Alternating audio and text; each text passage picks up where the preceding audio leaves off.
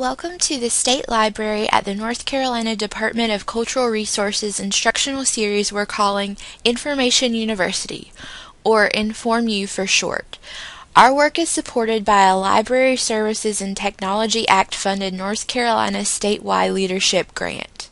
In recent years, there has been a lot of talk about the cloud. Despite cloud storage and services having been around for a long time, it is only in the past few years that the cloud has been marketed to public consumers. So, what is it?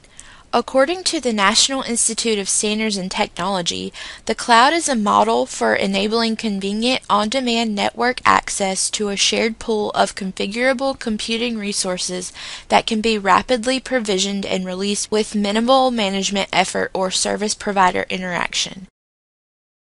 For most people, this explanation is about as clear as mud.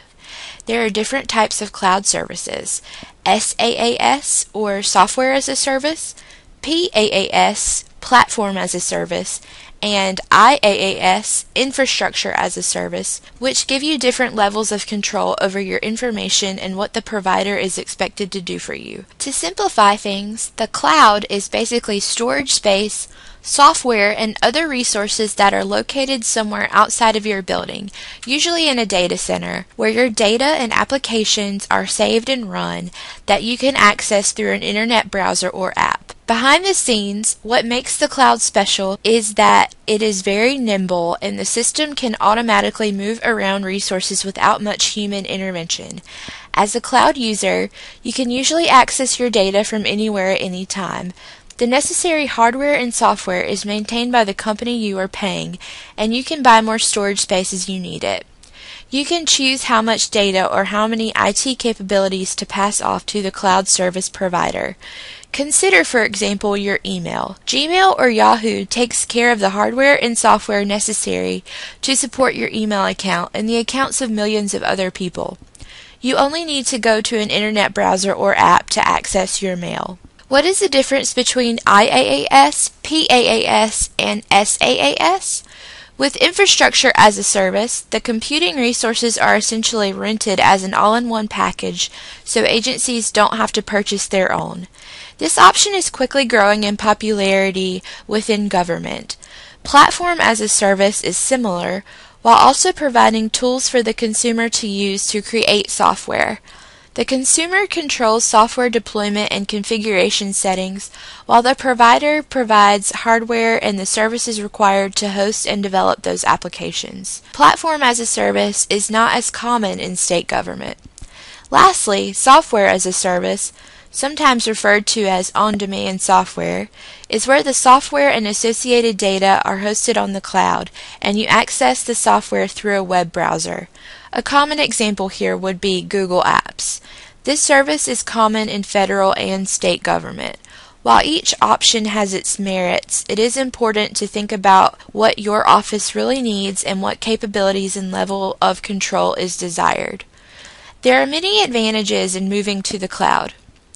It can be cheaper than paying to maintain existing IT infrastructure. You won't need as much space or need to power as many servers. This can free up IT staff to work on mission-critical projects instead of maintaining old equipment. An ROI analysis would be needed before you decide on a cloud service provider to decide if you would be saving money or just reallocating it.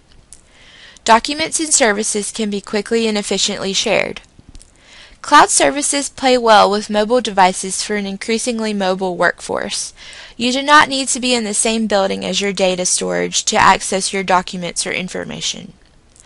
As cloud service vendors gain more experience and expertise, they are able to provide a wider variety of services. There are risks and challenges to adopting the cloud in your organization.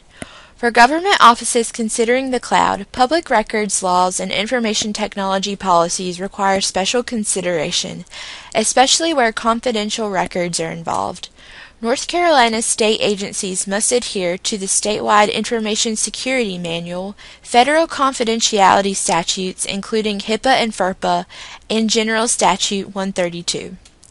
Not all clouds were created equal. Some are slower than others, and you should expect some downtime where an error has occurred and you cannot access your data. What guarantees does the vendor make for uptime, throughput, and response time? As with any contract, you must ensure that both parties understand and comply with the agreement. Establishing a good relationship with your service provider during the adoption process will improve communication and help both parties understand what services are needed and desired. What security features and guarantees does the provider offer? You will need to discuss different options for encryption and security protocols, and you will need to consult with your IT department. Will you be able to remove data from the cloud and avoid vendor lock-in? There may be fees associated with downloading your data, or your data may download in formats you can't open outside of the cloud. Other concerns to keep in mind are the recovery of data if there is a server failure or the company goes out of business, and getting data back if the organization wants to end their relationship with the service provider. So, if you are going to pick a cloud service provider, what things do you need to keep in mind? First, you need to talk to your IT and legal departments. What legal and policy requirements do you face? Do you have any confidential records? The number of people and their job functions that will be assisted or changed by the cloud? Do you need to go with software as a service, platform as a service, or infrastructure as a service? Are you sharing your cloud services with another organization? Will your entire organization be using the cloud services, or just a certain group of people within your office? How much do you want to outsource? Do you still want some control over your hardware or software? Understanding your agency and employees is vital. It is nice to have flashy new systems, but if nobody can understand how they work, nobody will use them correctly. It is essential to think about data security. Depending on your organization, you may have different security and confidentiality requirements, and the service provider needs to fully understand what you need and expect. It is good to prepare a contingency plan for an unexpected data loss. Once you choose a provider, testing is critical. You can identify potential problems and verify data recovery times and data integrity before the services are launched. The processes and procedures should be documented and saved in multiple locations. Having the right tools for your organization's mission and day-to-day tasks is important. Sometimes it is good to start small. You can buy more storage space and more options if you need them. In choosing a cloud service provider, you need to know what you need, how it works, and how your data will be kept safe. Take the time to think these things through, and your move to the cloud will be more successful. We hope you have enjoyed this video about cloud computing.